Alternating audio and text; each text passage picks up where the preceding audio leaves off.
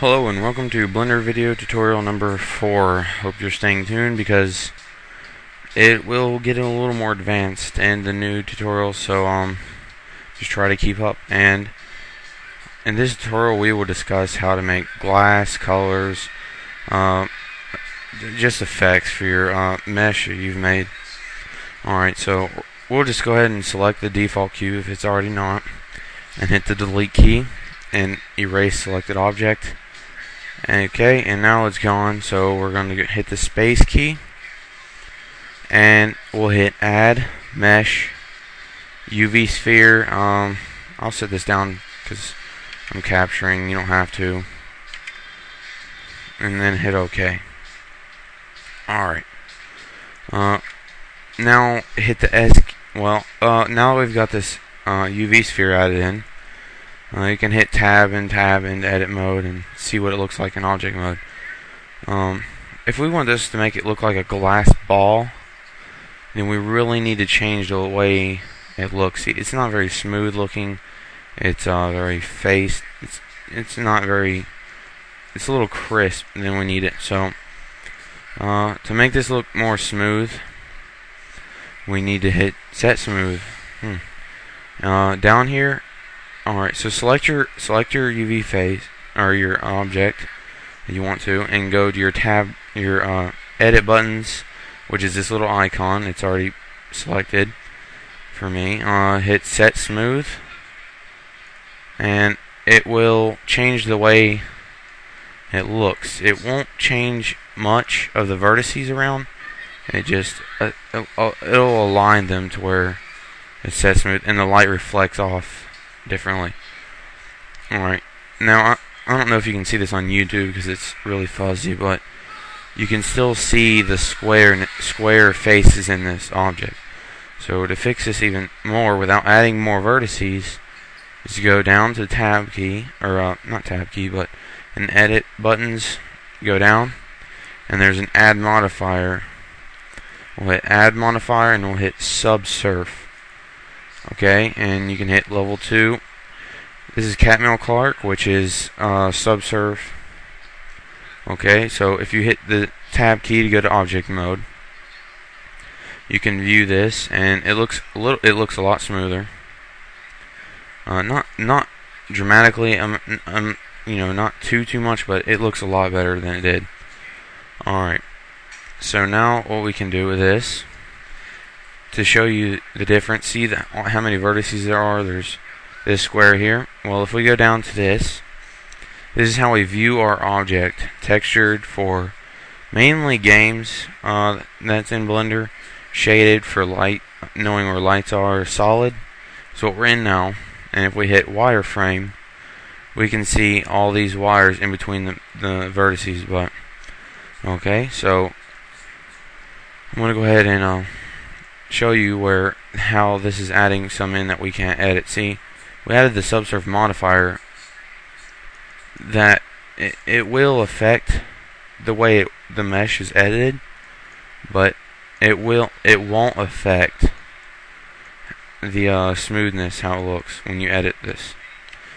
Alright, so we have our subsurface added. If we move this around, we'll see. Well, let's hit the solid mode again.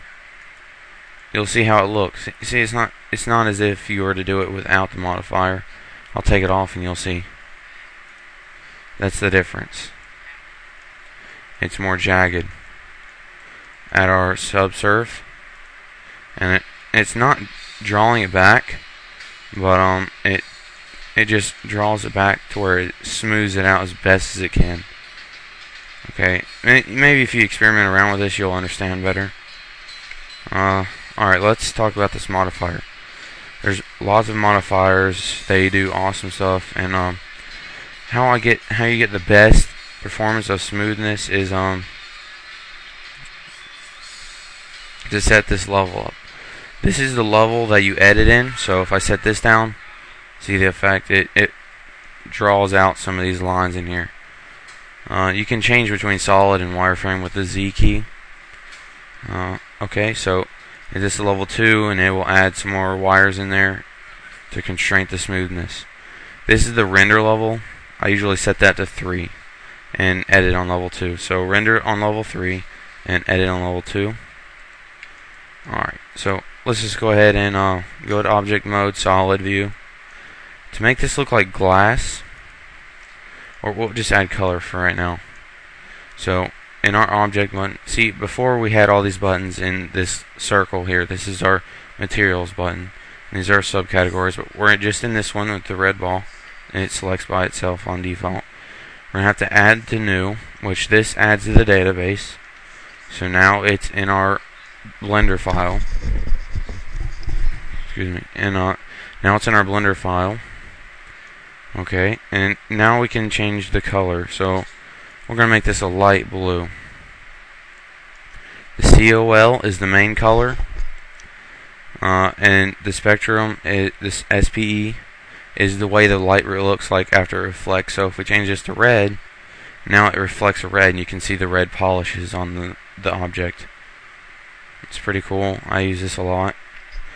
Because Blender can't interpret what the light would reflect off, what color. In real world, white light might reflect a different color off, but off of like a red object, red would reflect off onto the table. So it wouldn't be red object, white light, and then it reflects white light. It would be white and then red. So this just makes it look more realistic. But I should have not made this red, but a darker blue or something. The spectrum. It's you can toy with it and see what you think. So 0 for the camera view. It's a little small right now. So if you hit the S key, it will give you this dotted line between the center of that object and to the mouse. So if you go out and in, it will size up and size down. So I'm just going to scale it up with the S key. See? S key, scale it up.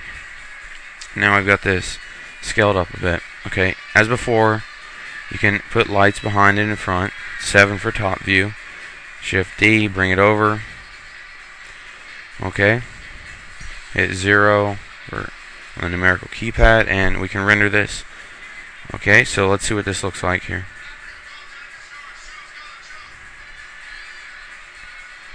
Alright, that's pretty cool. It's got a nice reflection off of it. Nice blue. Alright, I'm just going to minimize so we can keep it, so we can look before and after. Alright, so we've got this blue object, and we want to make it glass.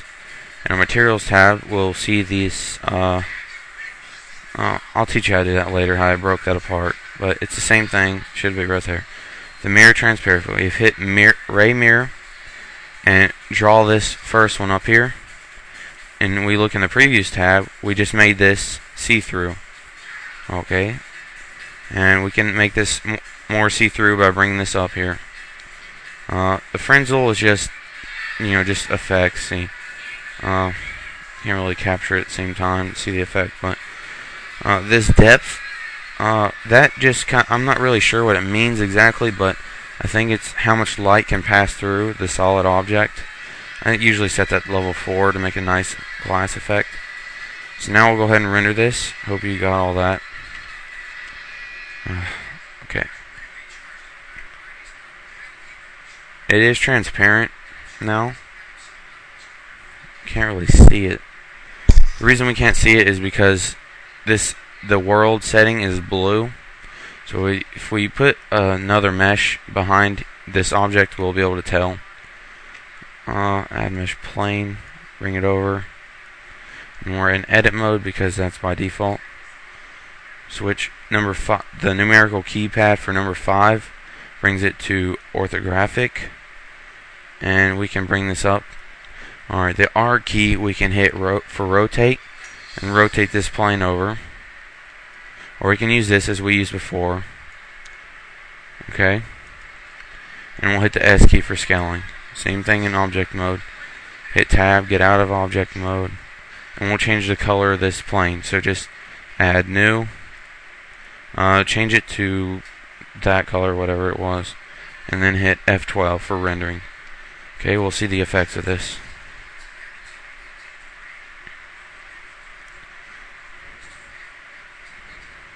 See, now our mesh is showing, since it's transparent, it's like reflecting over as if it's glass.